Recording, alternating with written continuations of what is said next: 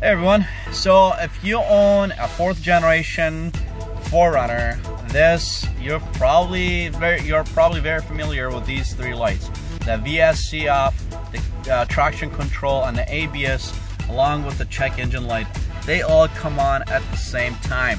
And the problem with these, there's few different things. One of them could be the gas cap, that you just gotta replace the gas cap and this could go away. So in my case, I've done that and it's still there. The next step for me would be the front speed sensors. So I ordered 2 front speed sensors, and don't go to your local part or to a dealership. They are pretty expensive. They'll charge you an arm and a leg for that. But if you order it on Amazon, they're pretty cheap. So I suggest you do that. I will leave a link in the comments for you of where to get them. But I'll show you where they're at in a second here. I just kind of wanted to show you on the dashboard what it'll look like. So if you go up front, and both of them are located up front.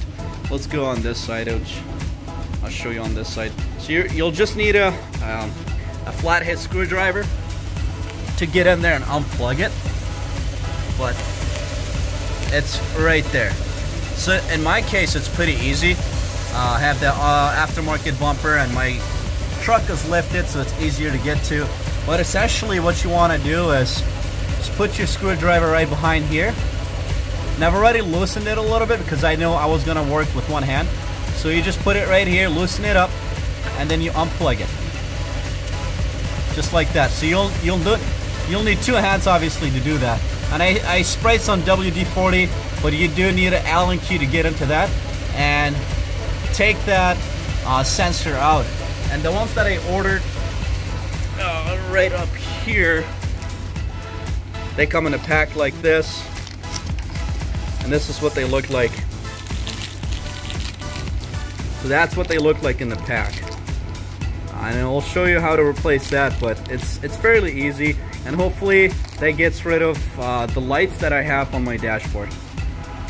Alright, so to take the bolt off, you're gonna need an Allen key. This is a number 5, and you just put it in here, or right where your bolt goes. So obviously I don't have enough of a grip, so I just get an extension, put it in the Allen key, and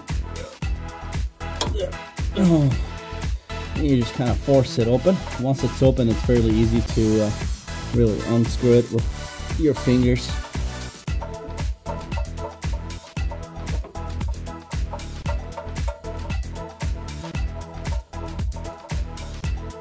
The bolt looks like. Alright, and then to get this loose, get a flathead screwdriver, put it under it, and just kind of pry it out really slowly so you don't break anything. But I guess it's the old one, even if you don't need it really. Even if you break it, I meant to say you don't need it, but that's what it looks like. There's a lot of corrosion on there. So before you put your new one in, it's pretty important to clean the area that you're going to work on. Clean it up fairly good, and then get your new one.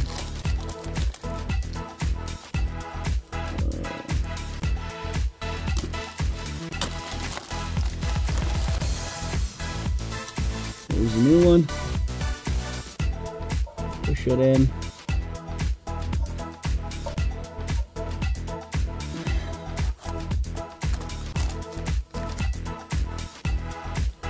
And then your bolt.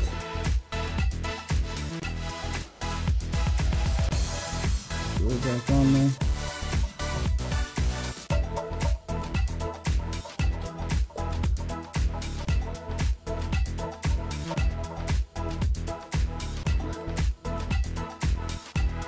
Alright, so once you tighten it by hand, give it a couple more twists with your Allen key.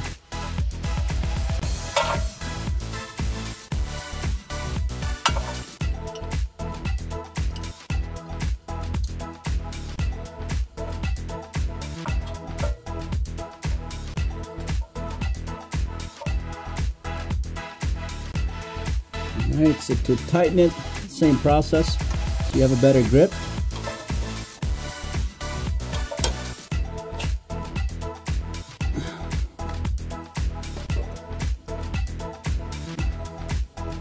Alright, I'm going to plug it back in.